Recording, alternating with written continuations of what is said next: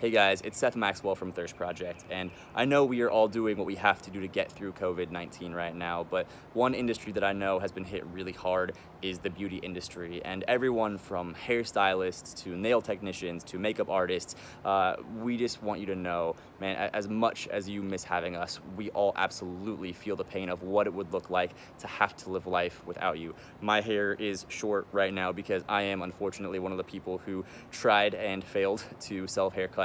And like I said, I think now more than ever, the whole world is getting to experience what it would be like without you. And having worked with the Paul Mitchell schools and the entire community of future professionals and school owners and learning leaders, I've never in the last 6 years of working with that community come in contact with a group of people who are more committed to their craft, more selfless and generous and creative and innovative and giving. And so, man, I just want to say, we stand with you. We feel the pain that you are all experiencing, and our lives are definitely less beautiful and a little bit less shiny without you. And so I can't wait to get back into my stylist chair. And I just want to say that until that time comes, we're waiting for you. We're standing with you. We love you, and it is absolutely hats on to you guys. So we love you, and please stay safe.